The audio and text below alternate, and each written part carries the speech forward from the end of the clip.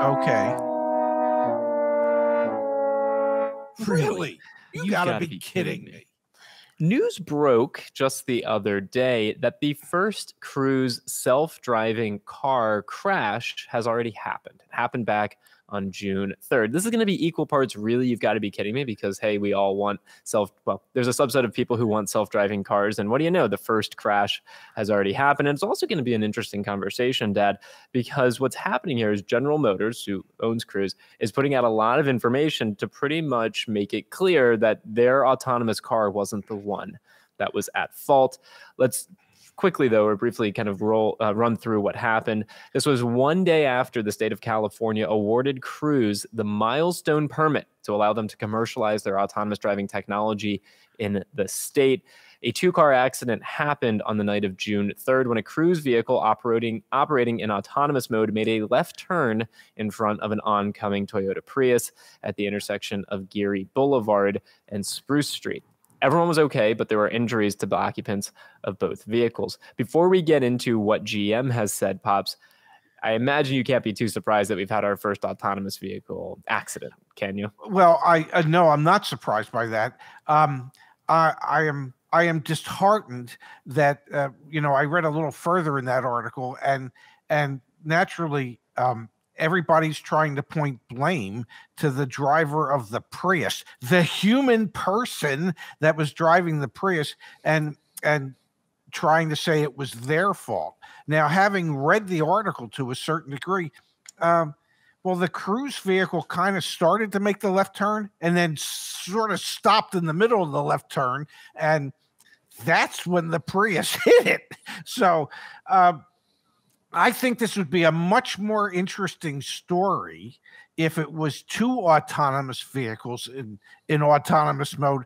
I don't know, that kind of smacked each other, which that probably has already happened but has not been reported yet, because it took over a month for anybody to report that this actually happened. And it happened on the day after they got the permit to do it. And Justice is 100% right. Of course, human beings have crashes as well. We're not trying to paint the picture here that it's because it's an autonomous vehicle. It's fascinating because we are going to see more stories like these. And the really you got to be kidding me component is, in my opinion, how GM has responded. I mean, it's just fascinating. GM said its self-driving vehicle came to a stop in the roadway before completing its left turn and was stationary when struck. The company provided further statements about its interpretation of the position and behavior of the human-driven Toyota Prius in its filing, saying the Prius was speeding and that it had continued straight from a right turn lane. Those details could not be independently verified. This piece is what I think is the really got to be kidding me.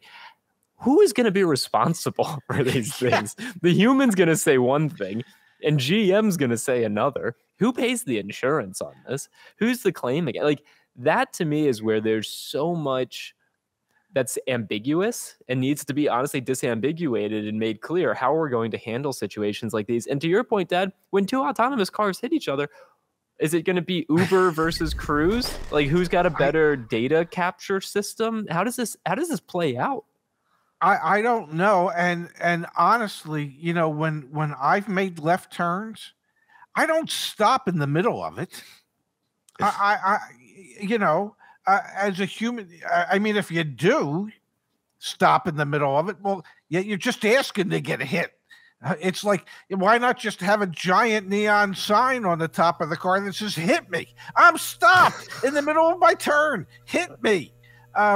So, yes, I think there's a lot of spin going on. I would love to get the interpretation of, say, the driver of the Prius. What did he see? Or he or she see? Did he or she notice that, I don't know, the Cruise vehicle just kind of stopped in the middle of a turn? And if that were the case, which way are you swerving to try and miss it? Would you swerve to the right because you're figuring it's going to go to the left? So that's actually a huge, our cousin Jed, Dad, I've had conversations. Our cousin is an incredibly smart. He's a dean at a university and has done research for spinal cord rehabilitation, and very smart guy. And one of the conversations I had with Jed was, okay, when two autonomous cars are driving and they have to choose between, do I hit this other car or do I swerve off the road and maybe hit this bicyclist or do I hit this kid? Like, How do these systems make those decisions? And again, Justice, credit to you. GM has cars on the camera, should be easy to verify. 100% agree. There's more cameras. It's going to be easier to kind of identify what actually happened. How do you program these things to make those decisions? How do you choose between swerving off the road and hitting a bicyclist, or do I crash into this other car? We're going to be, and I'm not trying to abdicate what humans do. Like, I mean, the decision making that we have to do is incredibly difficult if we're ever in a situation like that. How do you teach a machine to do it? It's mind boggling to me. It really is, and whose mind is the right mind to pick from? You know, I mean, there are. I don't want to scare the world, but there are some demented minds out there, and I certainly don't want to use those as a model for artificial intelligence. So, how does artificial intelligence determine what's right and what's wrong? I mean, because in some people's worlds, what's wrong might be right, and what's right might be wrong. So, and if as a people we can't agree on any of that, well, how the hell's the artificial intelligence supposed to do it? It's just mind-boggling to me. Hey, you get to declare your independence from high prices from auto dealers. Join YAA. Get 15% off. Just type in July and the number 4. So we did a video that went out on the YAA channel just yesterday talking about refinancing a loan. It was really interesting because the gentleman in our community saved $2,200 by refinancing his loan. So I've been doing a lot of research recently on how refinancing works, because I think it's super incredible that you can save $2,200 and money goes right back into your pocket, or at least is taken off the principal. So as I was doing this research, that I came across a couple companies that do this. And we're not going to name names during this really you've got to be kidding me segment, but you need to be careful when you do a refinance. Do you know how refinance companies make money, Dad? They mark up the rate just like the dealer does, I'm assuming. So it's tricky because you can't mark up the rate too much, because you have to have a lower rate than what the consumer already has. Yes. You attach F&I products because you're placing a new loan. I'm going to share my screen. We're going to look at a couple reviews that I was able to find. And this is just a counterbalance to yesterday's video on the YAA channel. It's great that refinance is a very logical thing to do, something that we endorse and suggest people should do. Be weary of things like these. This had to be the worst refinancing experience possible. The process was almost painful and the result was worse. I was lied to. There was a $400 fee to do the refinance. They added gap and a, quote, cosmetic package were never discussed with me prior to the refinance. I agreed to the gap and cosmetic package at an extra $41 a month.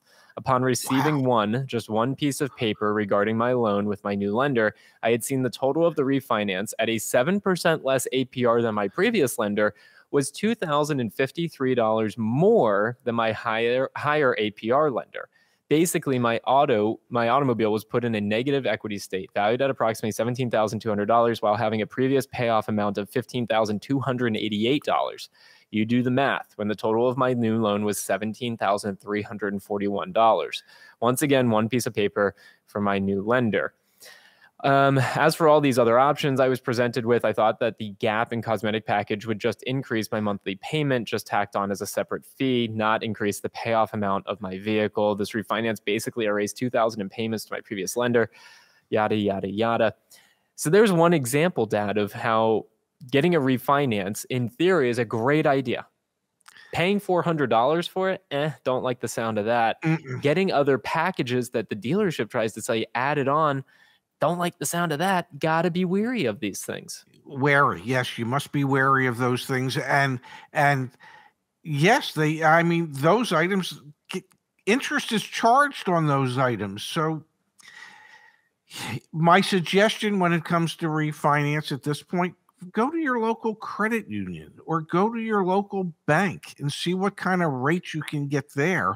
And if there are going to be packages, they'll discuss them with you. They won't just add them, and they're not going to charge you a $399 fee just to refinance. That's like that $399 is just pure profit. That is like a dealer doc fee. That's their basically loan origination fee. That's just money going in their pocket.